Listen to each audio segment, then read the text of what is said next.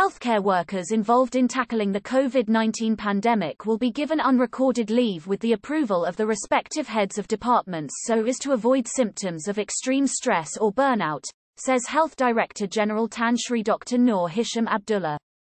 He said in a statement on Sunday that mental health screening would also be conducted on healthcare workers and frontliners from time to time to identify those who show signs of early onset of pressure, anxiety and depression.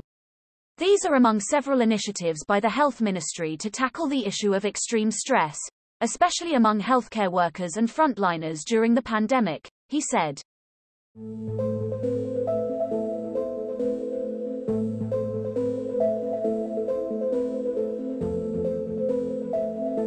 He also said that workers would be given mental health alert cards when they complete their duties for the purpose of self-monitoring their mental health.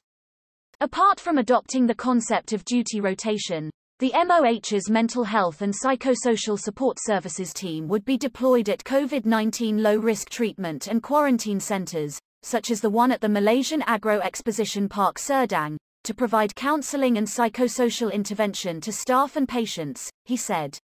The MOH has urged all frontliners to always pay attention to their mental health, apart from the total commitment to providing services and treatment to all patients, especially during this pandemic period. The MHPSS team will always collaborate with various agencies and ministries in tackling the issue of burnout among healthcare workers, as well as take appropriate action to prevent the problem from recurring.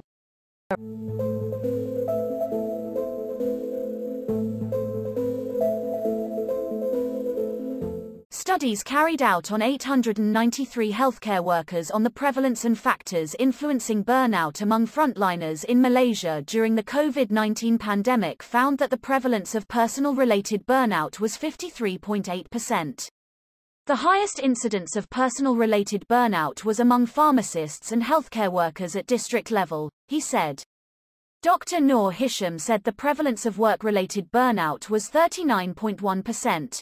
With assistant environmental health officers and laboratory staff recording the highest percentage, while the prevalence of patient-related burnout was 17.4% among paramedics and healthcare workers in private hospitals.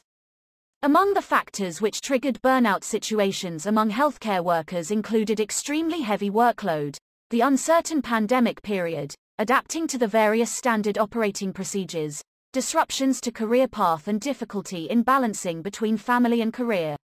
Burnout.